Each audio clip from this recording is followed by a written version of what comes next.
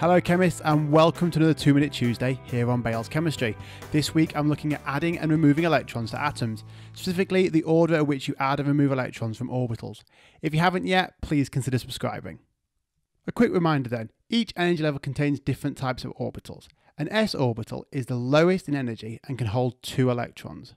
A p orbital has more energy than the s orbital and can hold 6 electrons, and the d orbital is the highest energy orbital that we look at in the AQA A-level specification and can hold 10 electrons in its suborbitals.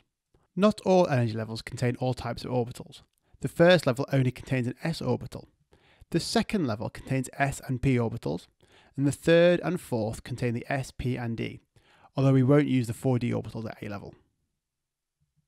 When filling the orbitals, we follow the Aufbau principle, which means we fill from the lowest energy orbitals first.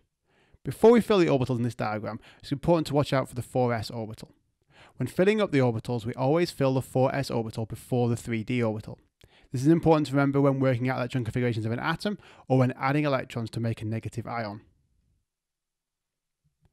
Keeping our focus on the 4s orbital, we'll now remove the electrons. Unfortunately, we don't just do the reverse of filling them up. That would be too simple. Instead, we actually go back down the energy levels in order, emptying the 4p, then the 4s, before the 3d. This is important to remember as when we're writing out electron configurations for positive ions where electrons have been removed. Thank you chemists for watching this 2-Minute Tuesday. If you found it useful, please click the thumbs up below and make sure you subscribe to the channel.